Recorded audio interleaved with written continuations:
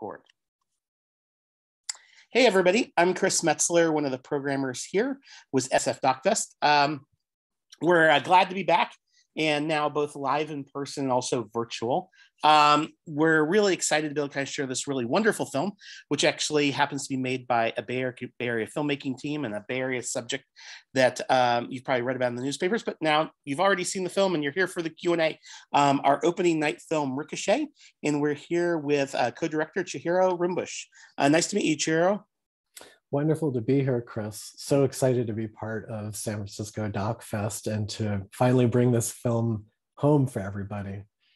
Yeah, most definitely. I think for those of us in the filmmaking community, we're kind of aware of both your and your co-director Jeff Adachi's legacy and kind of work in the film community. But maybe you can kind of give us a little bit of a background of your co-director Jeff and what kind of inspired him to kind of make this film, and what were some of the kind of challenges that unexpected challenges in telling the story that you didn't expect from the beginning.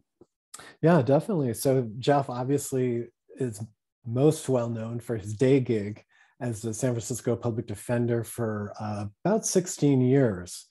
He had just gotten election to his fifth consecutive term when he passed away in 2019. And so his side job is making documentary films. And I was lucky enough that he approached me to be his editor on a series of them, actually, beginning with A Ride and then Defender. And this was the third in a series of films that he wanted to do. He really wanted to examine the criminal justice system as seen through the particular vantage point of public defenders, which he felt was like really underrepresented in media compared to the other side.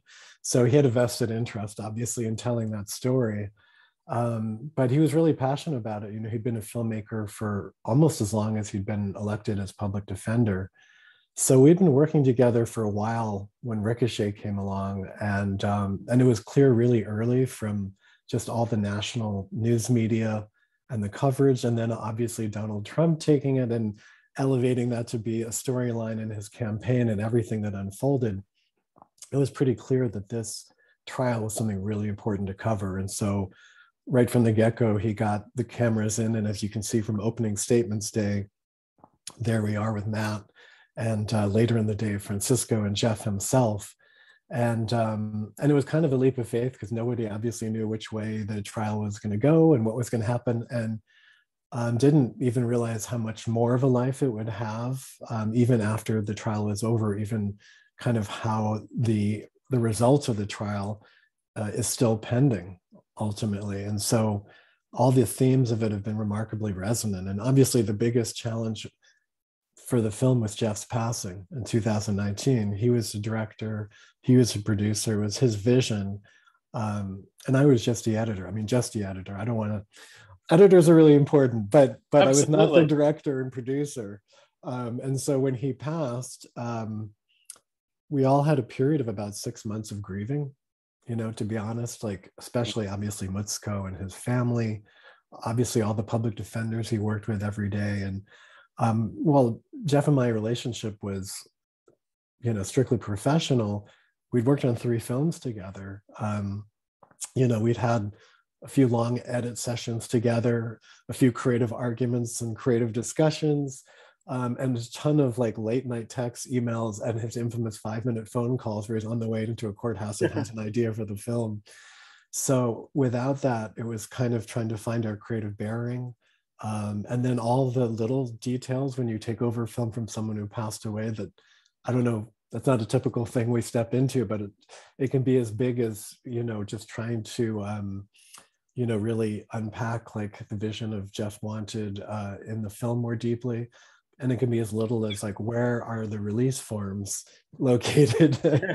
So there's a lot of sleuthing that happened with this. And Mutzko, his widow, is a big part of being able to humor me at a time of grief to go and look in a storage facility for boxes for budgets or release forms, or try to figure out the password for his laptop so he could find files that only Jeff knew about. And so I think it took longer than it would have if he'd obviously been around. We had an extra year of just kind of getting caught up and then another 2 years to edit it. But I think the way it did serve the film is it gave us more history to look back on and another election cycle. And so when I was editing in 2020, there was a new presidential election alive, and it kept all those themes really present for me that were back in 2016, 17. They suddenly were like very alive again, even after the election with the big lie and everything. So in some ways, it actually helped the film for me to be still editing it all these years later. Well, you did a nice job of helping kind of bring Jeff's vision to life, because I think it instead it's not just kind of a current event story. It really is kind of a kind of a moral fable, I think, that kind of deals with so many of these kind of contemporary issues that are being dealt with. What are some of the challenges, I think, in telling, using kind of documentary to kind of tell a legal story? I mean, obviously there's the uncertainty of the ending, but like, was Jeff's involvement something that kind of helped open the doors to kind of captured in certain ways, or were there certain challenges because of that? Because obviously, courtrooms and legal cases, there's lots of confidentiality and things. And so how did you guys navigate that in making the film? That's a really good question. And the answer is it both helped and hurt depending on which scenario we're talking about. So obviously, him being the boss of the public defender's office really helped for access in the public defender's office. Though that said, Matt and Francisco were really resistant to the filming at the beginning. So early on, did they want any part, like whether preparing for the biggest trial of their lives, did they want any part of cameras like hovering over their shoulders in the room? No, they did not. And so it took a little bit of like Jeff nudging or arm twisting a little bit, but also them just understanding how important that this case and this trial could be, and getting a little bit more comfortable when you have the cameras around enough. As you probably know, Chris, it's like after a little while, you just become the fly on the wall, and eventually they sort of relented. And so, Jeff was obviously instrumental to that access.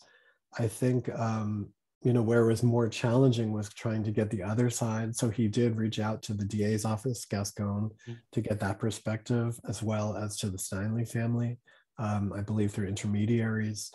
And, understandably, if they're seeing that there's a film that's coming out from the public defender's office, there might be a little bit of resistance to like, well, how's the story going to be told? So in that sense, maybe it was more challenging it wasn't coming from someone they viewed as just sort of an impartial third party that was completely coming from the outside. It was coming from the public defender. Right. And then obviously just a courtroom access part, which was just what the judge decided. I think the judge realized how big the case was getting, and maybe all these judges are scarred from the OJ trial, and not wanting to make themselves look bad. And so not only did he not allow any video or photo images, but not even any audio. And so as a storytelling challenge, especially as an editor, it made it really difficult. How do you tell a courtroom drama without the courtroom? And that's where it was really vital to get a perspective of a juror, or Dave Eggers, who just happened to come in and write and observe about the trial, which is sort of like a storytelling gift, because he can frame everything so beautifully as a writer. And obviously Jeff's name kind of gets you connections, whether it's to people or donors, or just navigating certain locations. Jeff had a certain force where he could sort of will things to happen, which I don't think I had the benefit of after his passing. Do you think, I guess, just in looking at, I know you'd mentioned some of the reasons why he wanted to tell this story.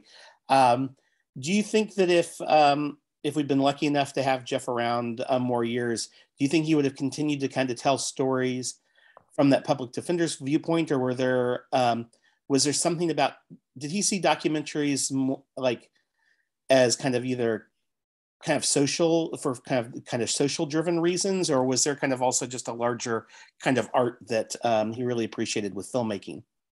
I think it was both. I mean, he definitely, everything he did came from, first and foremost, from the social justice perspective, equity. Those were really big things for him. I mean, so going back to his earlier films, Racial, Facial, Even The Slanted Screen, which was sort of unpacking Asian American male portrayals in Hollywood, he kind of just had this thing for the underdog or for flipping certain narratives. And I think that was a real through line through all his work.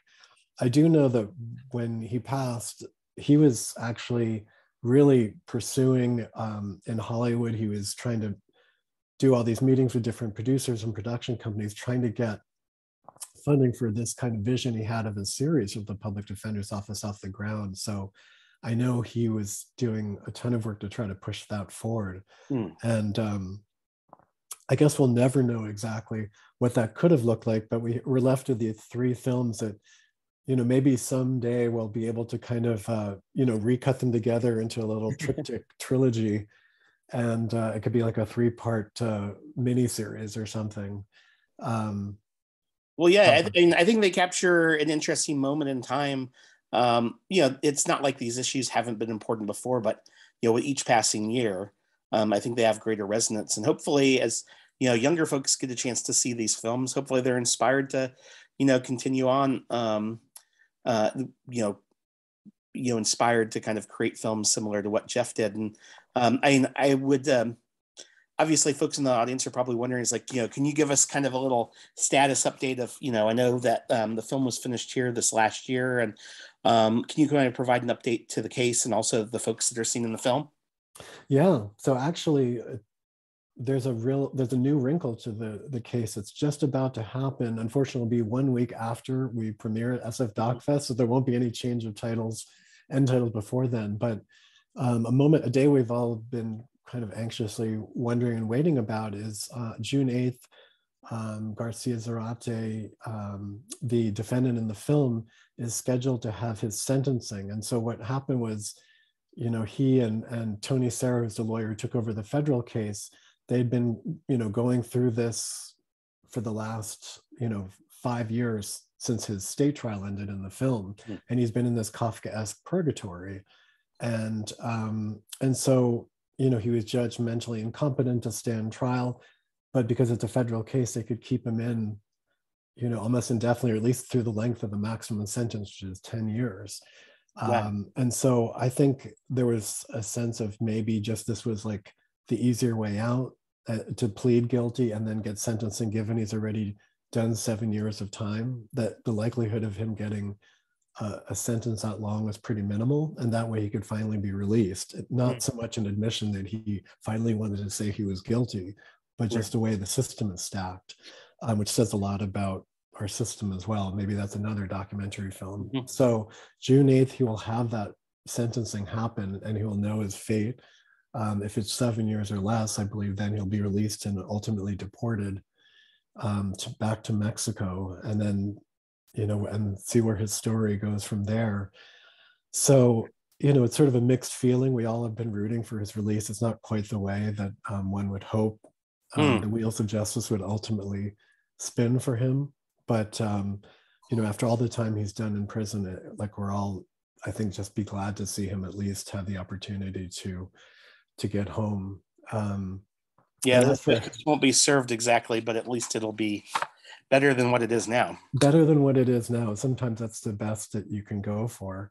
And then, yeah, Matt and Francisco continue to do the great work that they're doing. The Public Defender's Office, Matt's still the #2 chief attorney, as he was under Jeff. Now it's Mano Raju, the new public defender. And Francisco continues to like kind of grow out the immigration defense unit there. And it's actually serving as a model for a lot of other public defender units in the country. So just a couple of weeks ago, we did a screening in Tucson with a group of public defenders and activists who are trying to get a ballot initiative to get funding for public defenders to try immigration cases down there, right by the border. So it's exciting to see. So that we had a screening, and the local public defenders spoke to their initiative. So, you know, I think we're all hopeful that maybe we can just spark a little bit more debate around immigration, and also change the kind of tarnished image of public defenders that Hollywood's kind of made them all seem like deadbeats who take the deal. And Jeff's office was anything but. You know, they were well funded, and you know, under Jeff's leadership, they were always fierce about really trying to pursue justice for their clients. Well, I think that's I think some good things to think about, and obviously as a film festival and you as a filmmaker, where hopefully we know that the kind of power of films to kind of as a catalyst for change. For the kind of legal team, what do you think? You know, what would Jeff want as we kind of leave the theater or finish watching the film at home? What do you think Jeff's takeaway would he want for the audience, and what would he want us to do to kind of help make changes in our own world? Well, I think like a big part of it is really, I think for so many people that I've talked to in the journey of this film and the other films is, and even before I started working on this film, is like we don't really understand just how broken our systems of criminal justice and immigration, for that matter, are. And I suppose you could even expand it to our politics and media, but that's a whole maybe bigger than one small takeaway. And I know it's something that he was passionate about when we would have discussions around this film. All three films we worked on really was just getting people to first understand the way the system isn't working, and then get active in doing things about it. Around bail reform, for example, is a big one, and Mm. how that is something that's really stacked according to class and how people get justice.